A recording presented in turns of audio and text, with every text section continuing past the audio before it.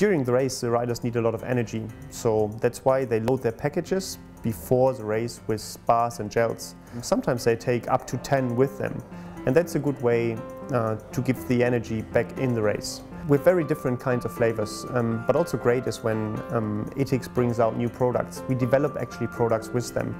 Etixx likes to hear the feedbacks from our riders, and that's the way how our riders actively affect how a bar will be when it's later in the shop.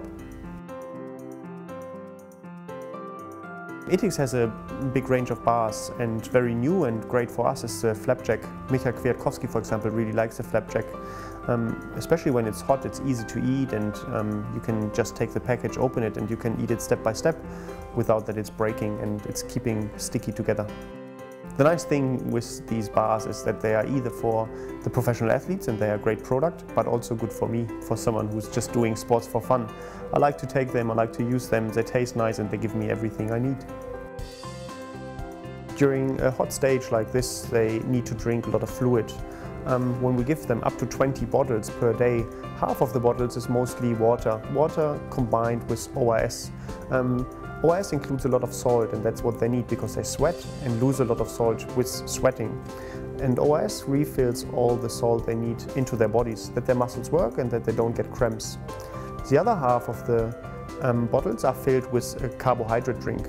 This is there to give an extra amount of energy and also the fluids they lose. Also, these drinks include salt, and also they help to keep the muscles working, but the priority there is that you have the energy to perform at the next climb. The recovery shake they get straight after the finish has two main purposes. First of all, to give the amount of calories back they need. That's why it's around 60% of sugar in this. It's a mixture of carbohydrates, and these carbohydrates help the body to restore and to fill up the energy resources.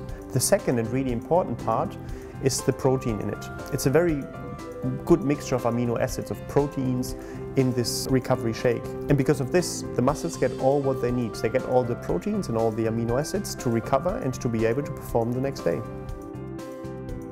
Our biggest chocolate addict is actually Rolf Aldag, one of our sport directors.